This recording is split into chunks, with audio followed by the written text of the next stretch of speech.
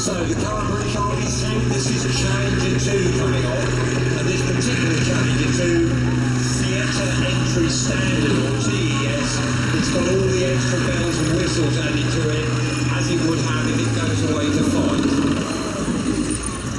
Yeah, they're having a competition how much smoke the boat produces. So what we're looking at there again, you've got your Barracuda system, that camouflage netting to try and hide the heat signature of the vehicle to a degree. 120mm gun, still a powerful weapon even if it's getting a bit old. Yeah, it is getting on a bit, but it's still very confident dealing with mobile threats.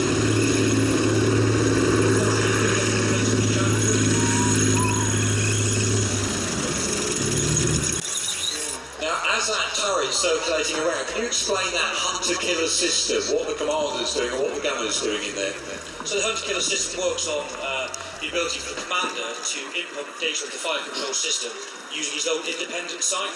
So it means he'll cue a gunner up onto a target, the gunner will continue engaging that target, and the commander can then scan around look for a second target, laze it, put the information into the computer, so once the first target's been destroyed, you can instantly engage the second target. It makes it much more efficient than just individual targets. And the other one that modern tanks have, that little rubber cap at the end, can you explain that muzzle reference system? If you look at the end of the barrel, little rubber black cap on the end, there's a mirror under that. How does that work? So essentially it's a highly polished mirror. We bounce the light source from the tish that reflects off the mirror and back into the sight. Now if the gun's been firing and gets hot, it starts to warp and change direction. We can put a correction range, we know how much to do, and the fire control system will automatically update the sight. So it's a very accurate gun. Obviously Challenger 1's got we've got the guy here today who actually was in the vehicle that made the longest tank kill. He was giving a talk earlier.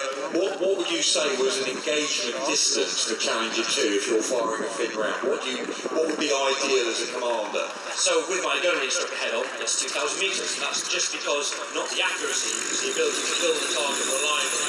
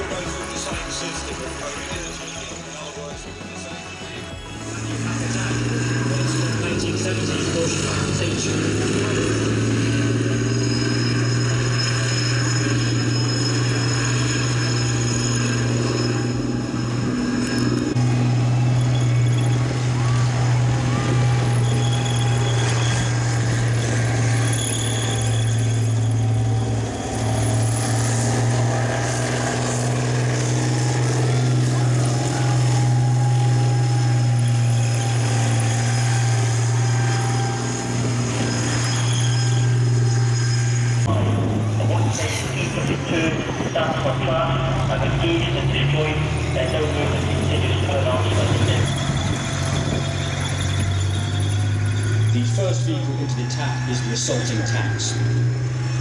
Their job is pure shock action, drive towards the enemy position, causing as much damage and destruction as possible, concentrating their fire on enemy armoured vehicles and defensive positions.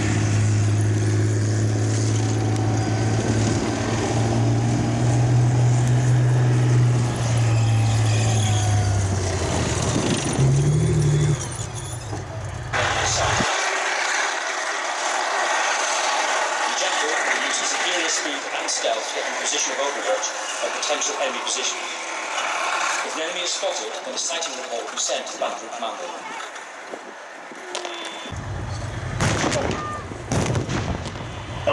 This is Tango 1 Alpha at contact at 16. The rest of the battery is creates something across this gap. This means a gap of approximately 5 kilometres between the reconnaissance vehicles and the lead elements of the battlefield.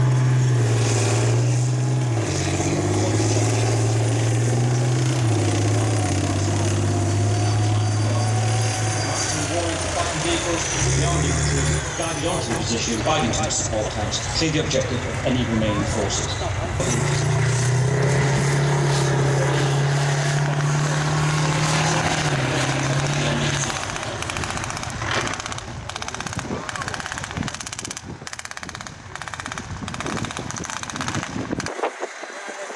Once the enemy position has been cleared, the infantry call signs can either